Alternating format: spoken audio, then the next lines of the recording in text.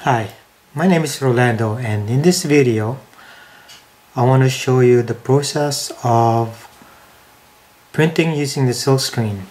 It's an open screen method, and I'm going to be making a monotype printing, and let's get started.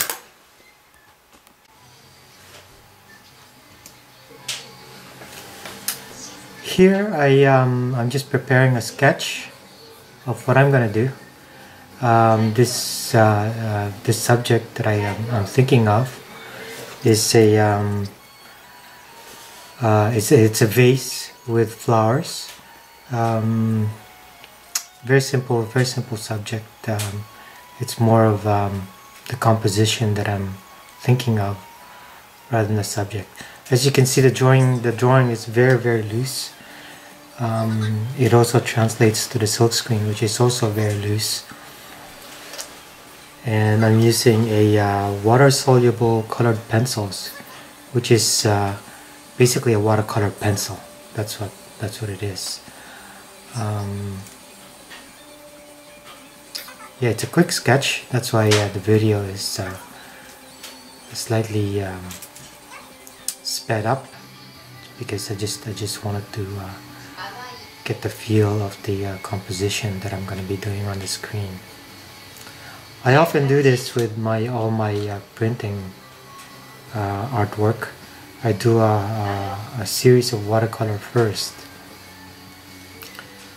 and I use that as my reference. So I do have a lot of watercolors. Some of them are tight, some of them are loose, but most of them it's just like this one. It's a quick sketch. It's on a sketchbook.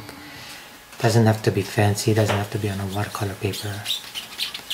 And here it is. Here's my my reference sketch and the actual Silkscreen. The Silkscreen I'm going to be using is a 160 count, 160 mesh, I guess. It doesn't have to be very tight, because it's not a precision poster or t-shirt or whatnot.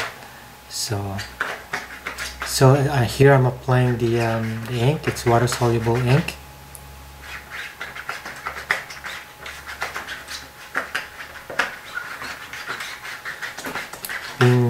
Being very loose, I actually have to sketch. I really have to lay down the ink really quickly, fairly quickly. And because of this, the drawing has to be spontaneous. The reason I have to apply the ink rather quickly is because I don't want the ink to dry on the screen. So it has to be done at least within 10 minutes. If I could do it less than 10 minutes, 10 minutes is actually stretching it. So I have to make sure that the ink has some kind of a retarder. You could use some kind of retarder to extend the drying time of the ink. The ink I'm using is actually is just a simple water-based, transparent base house paint with pure pigments mixed in. So I pre-mixed this pigments and started using that as my ink. Here I'm laying out the yellow. I noticed that some of the colors, some of the pigments dry faster than others. Like yellow and reds, they tend to dry out faster than other pigments. So here I'm laying it out. I'm trying to cover as much of the screen as possible, because if I leave out some empty areas, you could see the squeegee marks on the print.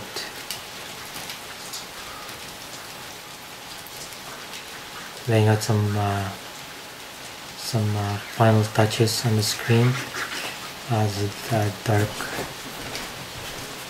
The dark swatches on the screen. I'm using burnt umber in that on that area there. More of the grains. Again, it's just it's very loose. It's very loose. Has to be quick.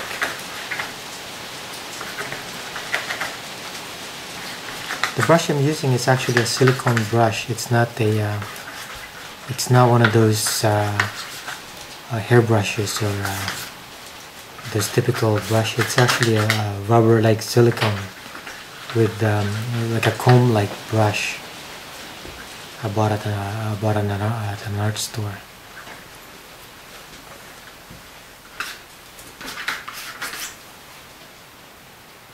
There, almost done.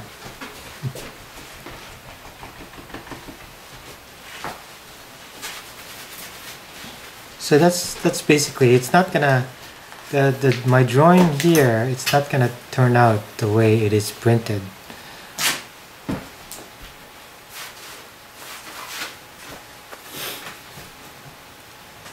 I try to cover as much as I can. Here, I got a squeegee here. Make sure the squeegee is slightly damp. Wipe it once. And then it's done. Unfortunately, the dark areas didn't come out as much, but it still turned out okay. I'm thinking of perhaps retouching it later with you know, to make it more complete, but the way it is, it's okay. Again, it's spontaneous look, and thanks for watching.